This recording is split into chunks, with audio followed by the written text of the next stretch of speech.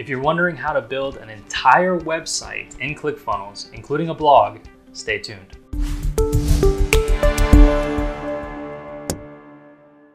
Hi, I'm Jock Hopkins, and about 5 years ago, I started a website to teach people piano on the internet, and it's pianoin21days.com. Now, the design of that site has changed many times over the years. And when I got the idea for this most recent design, my thought was that I was going to put it together in ClickFunnels just as a way for my web guy to see what I had in mind, and then I'd have him develop it in WordPress. But the design turned out so good in ClickFunnels, I decided to just leave it there. So let's jump over to the computer and I'm going to show you how I did it. Okay, so here we are at the live site for pianoin21days.com. The first thing you'll hopefully notice is the pages load pretty quickly and navigating around is seamless. Hopefully you like the overall design too.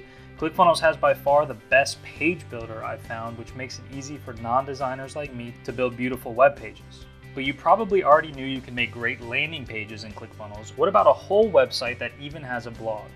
Let me take you into my ClickFunnels account to show you how I have it set up.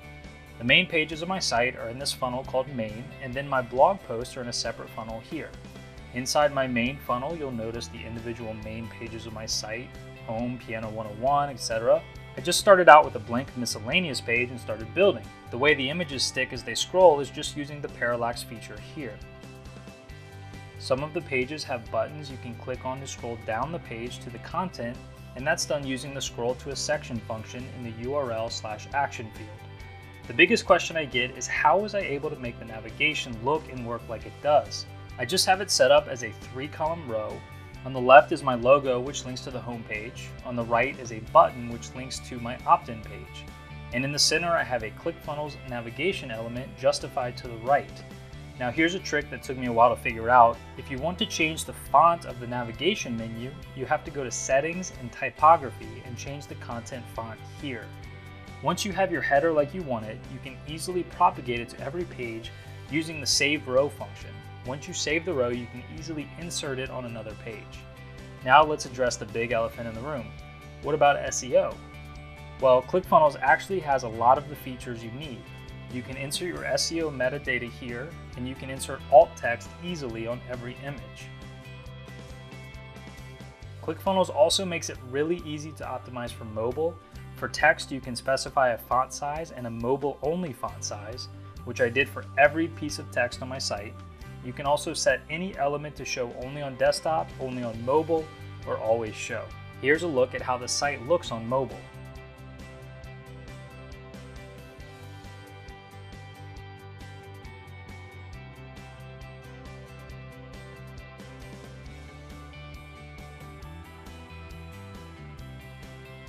Finally, as far as the blog goes, yes, every time I create a new blog post, I do have to manually add it to my main blog page, but it's a small price to pay for all the benefits of having everything in ClickFunnels. So if you like my new design and you want to use it on your website, I've got a template available for you. You can load this template right into your ClickFunnels account, plug in all of your information, and you'll be live in no time. And to get that template for free, all you need to do is click the link below this video to sign up for your 14-day free trial of ClickFunnels, or go to theonlinecourseguy.com/ClickFunnels.